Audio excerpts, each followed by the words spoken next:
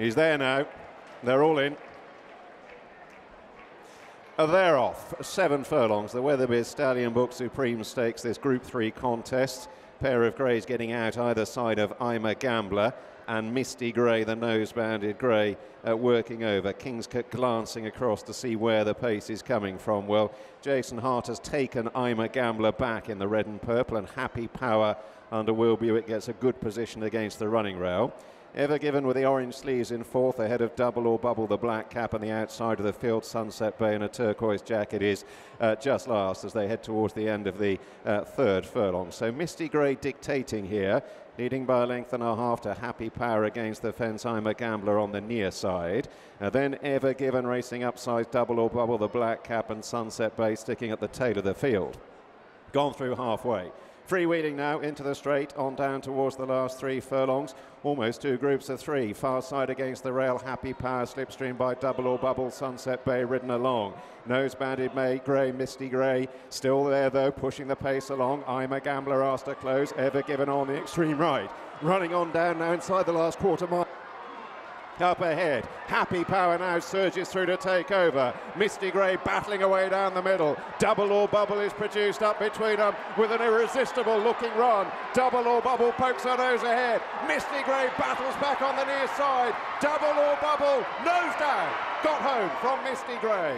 Close 3rd, Ever Given on the near side of Happy Power, then I'm a Gambler and Sunset Bay in a thriller.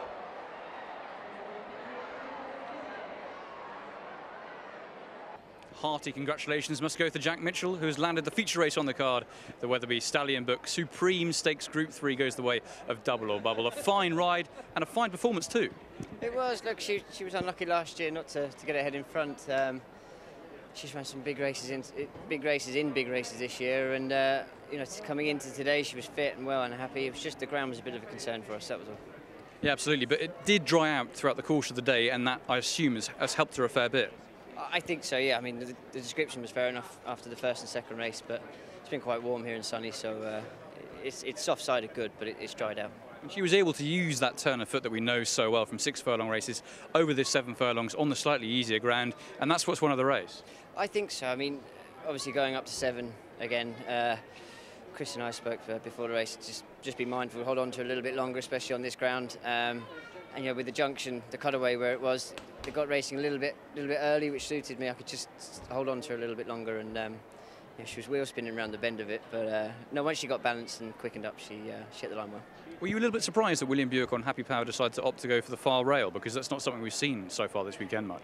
It was actually in a few of our plans to possibly go there, only because it hasn't been used. But to be fair, you know, the middle seems to be the best ground at the minute, but we'll come all the way across.